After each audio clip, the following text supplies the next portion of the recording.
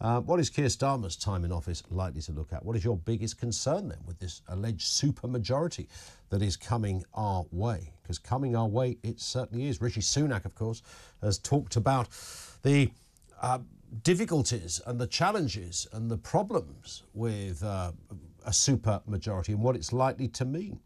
It's a frantic week of campaigning, direct appeal to the frustrated former Tory supporters. He's cautioning an unchecked Labour government, saying it will be a disaster from which it will take decades to recover. Opinion polls show growing public concern about the prospect of a landslide Labour victory, though, in some of them. Is it coming down a little? What is your biggest concern with the potential Labour government? Let's speak to former Labour MP. Lord Walney is with us. Good afternoon to you, sir.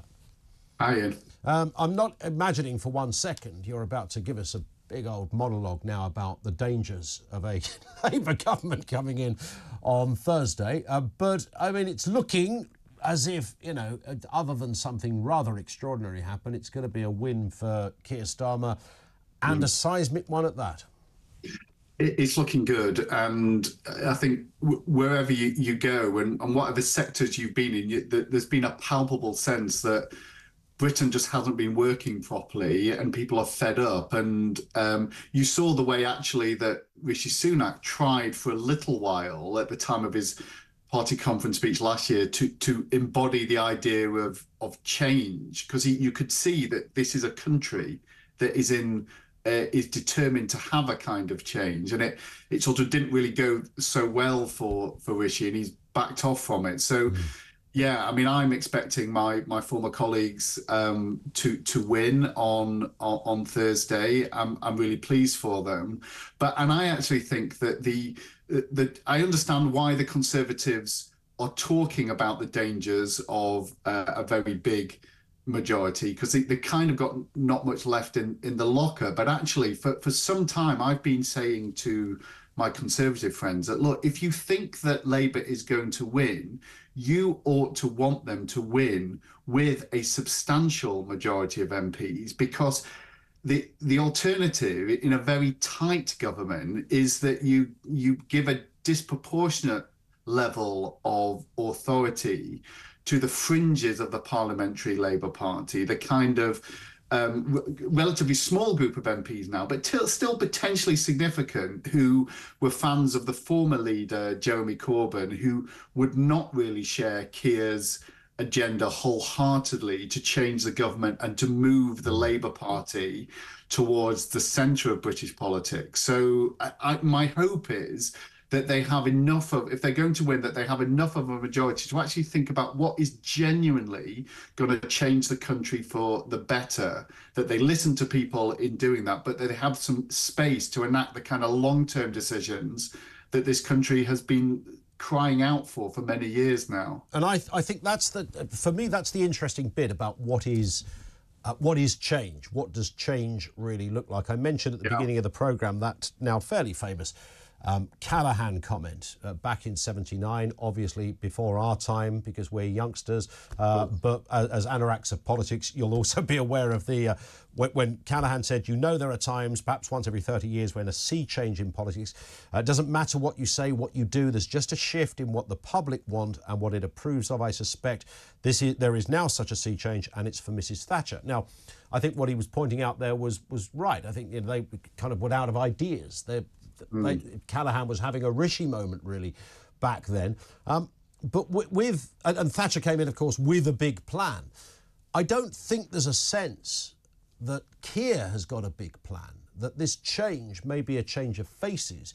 It might be a bit of a gloss on one or two policies, bit of VAT on private schools, a few things like that. But broadly speaking, what will Starmer-like change mean? What will it look like?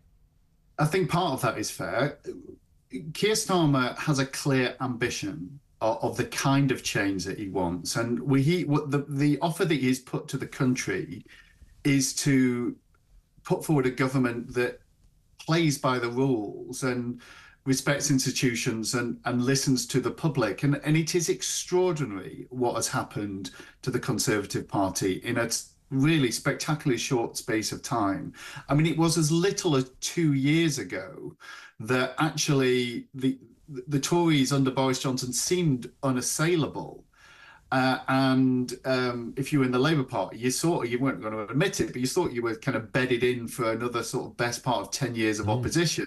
Whereas actually that collapse through on the Tories came from the idea that they were just not really doing the basics of governing. They were breaking their own rules, and it wasn't fair. And that I think has induced more than anything the strong desire for it's time to have something different. So the restoration of normality is a big part, I think, of Keir's message. But you're right that once they are in, you may be in a really strange position, one that I can't think of a precedent in British politics, where you have a really substantial majority, but without that level of real enthusiasm and understanding of what a new Labour government is going to do. And that is why I hope that Keir and the team will think, okay, we're in now, we've got some space, let's really think about what it is that's going to move the dial, bring genuine change to people's lives, and